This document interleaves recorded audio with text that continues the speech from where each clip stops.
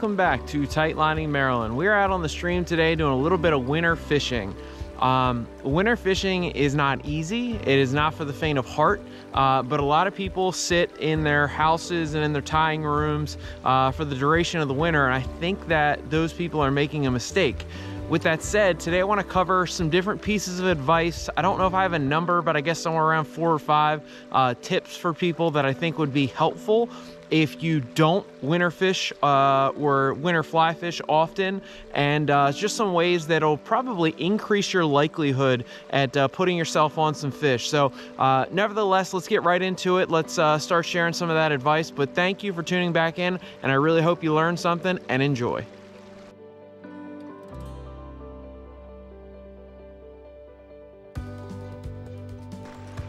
So one of the first pieces of advice that I want to share with you is just, it's a simple, and I hope that all of these are simple enough to use the next time you go out and fish in the winter, but I also hope that you don't find that it's just almost irrelevant information, like, oh, I already knew that.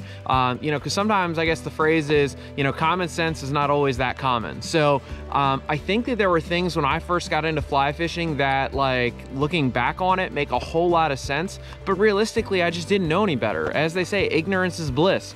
So one of the things I want to show you real quick is the water behind us and talk about how I'd approach it. Typically in the summer, I would fish that riffle pretty hard. It's got nice depth to it. It's got really, you know, a food funnel there of kind of current, and I think it's a prime location for fish in kind of the spring and summer months. However, if you look at the back side of this particular run, where basically the run turns into the pool, I think at that point, now we have a good wintering opportunity. Now, I'm not saying that fish won't hold, you know, up towards the top part of the run here in the winter, but realistically, I think that they're gonna hold in this back half to back third, especially with the rocks that we've got back here, the slower current. I think that that's a prime location for a fish to hold. So with that said, one of the first things that I think you should do is you should typically fish a little bit different water season to season. And I think when it comes to winter, depending upon the type of water you're on and where you're at temperature-wise and how deep you are into the winter, I would typically advise that you're gonna wanna fish a little bit deeper, a little bit slower, but not just the dead slack pools, just something with a little bit less kind of flow to it and the strength of the current.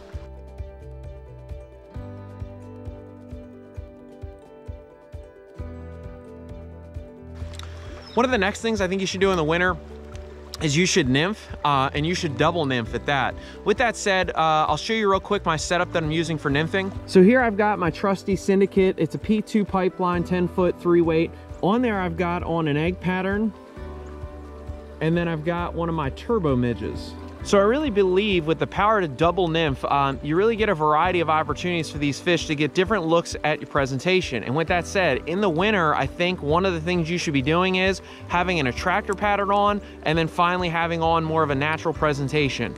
What I know of the river system that I'm on is that the fish have spawned upwards of about 2 months ago. And with that said, they sometimes key into eggs all the way from the time that the spawn happens all the way into spring. And the reason being is because those eggs haven't fertilized yet. It takes months for them to basically become actual trout. And then moreover, then you get a sucker spawn on top of the fact that you've already had a brown trout spawn. So I like to fish attractor patterns as kind of usually my anchor fly. So it could be something like a squirmy worm, could be a mop fly, could be an egg pattern. If I had to pick only one in the winter, I would go with an egg pattern. It's my go-to. And then on top of that, I think you need to fish a little bit more natural.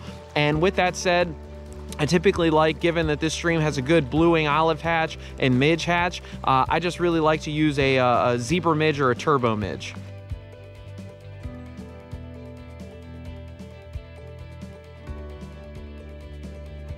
The next piece of advice that I would tell you is fish structure. In this particular river system, one of the stretches I'm fishing right now has heavy rock cover, which is a great ambush point for these fish as they hunker down for the winter. So they're looking for a place that they can kind of just settle down on the bottom, get in that slower current, which a rock provides them that slower opportunity because it basically breaks up the current. And on top of that, you know, it's just something that you can attack and get a fish to come out and give you a territorial aggressive strike, whether it's streamer fishing, possibly even using bigger nymphs, whatever the case is. I think you should fish structure like rocks, log jams, laydowns, and things of that nature. And I think that's a good tip year round, but in particular, a great piece of advice to use in the winter.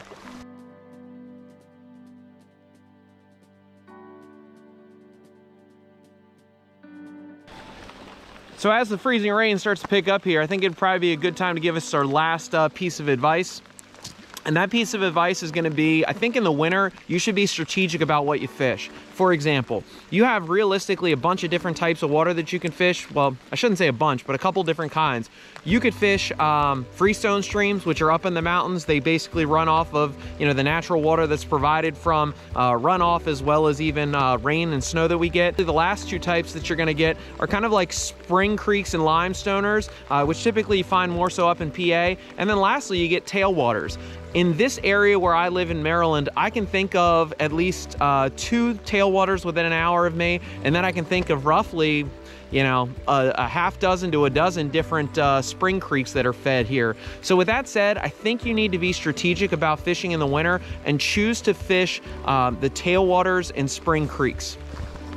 The reason why I'm advertising and kind of telling you that you should be fishing those particular styles of water is that they are more temperature regulated. So for example, freestoners really are great to fish kind of from April to May, and then I would even say from possibly September through October. And the reason why is because at that point, the water is just warming up or just starting to cool off, and those fish are turning on and getting ready for spring, and then also they're getting ready in the backside of that, getting ready for winter. However, when you fish a tailwater in a spring creek, what you're gonna find is those temperatures realistically never drop below 40 and typically will not go above 60 to 65. So as a result, you get more consistent fishing, especially when you get into the winter time. So I find myself wanting to fish tailwaters and staying a little bit more local whenever it gets to be really cold or really hot, so that I can guarantee myself a little bit more consistent action. But if you want year-round consistency, far and away a spring creek is your best bet, because usually you're gonna find them in the 50s all year round.